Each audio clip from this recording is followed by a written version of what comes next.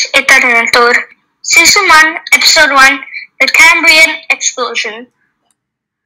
Hello friends! This story is part of a series about two young 4th graders, Vajra and Akshay. In this pilot episode, they are on an annual vacation in the Caribbean. Where's it going? Oh, maybe it's the Andamans. Yikes, I know it has to have sea and has to be full of exotic sea life, because they told me that one day when they were out in the sea diving, they saw the most magical under the sea life. It was just spectacular. That's where they came across an emerald, and the rest is prehistory. Now, without much delay, let's watch the first episode of this series. Akshay, I'm so excited! Do you think we'll see any lemon sharks on our way? Sharks? You didn't warn me about any sharks. Of course, Akshi Pakshi. We're gonna see sharks. Get it? See sharks. Lemon sharks aren't gonna hurt you, but that doesn't mean you should go poking fingers around it. Forget about poking fingers. I might just run away seeing them.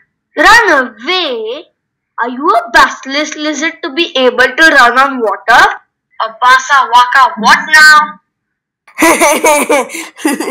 Basa waka. Oh look, a fish. Oh wow, great spotting. I think it's a rainbow trout. Really? How did you know?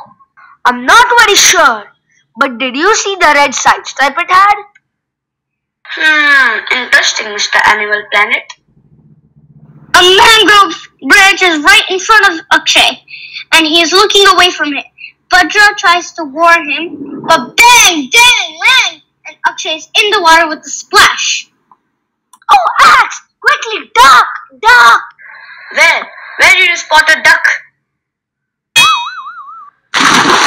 Not a duck as in a bird, Dumbo. I was asking you to duck. Oh, that makes sense now. That's why I didn't see any ducks. Both the boys have a good laugh about the silly fall and move on. As they are enjoying the sea and surroundings, they start to drift off farther away and come across caverns and cave openings. They maneuver the canoe and see that one of the caverns is filled with some ancient pirate remains and loot.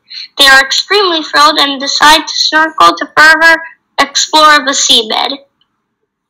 OMG! Look at all this fossilized plunder and scallywag bones. Let's go for a dip and see what's wedged below in the sea. And don't worry, the snorkeling gear is shark-proof, mate. Okay, I trust you. Let's go. This is excitement.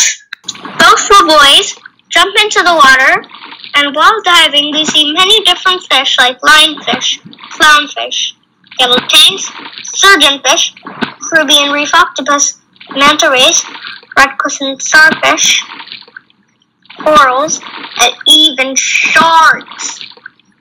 This is where they also spot a big chest of treasure and a beautiful green emerald. They pick up the emerald and suddenly,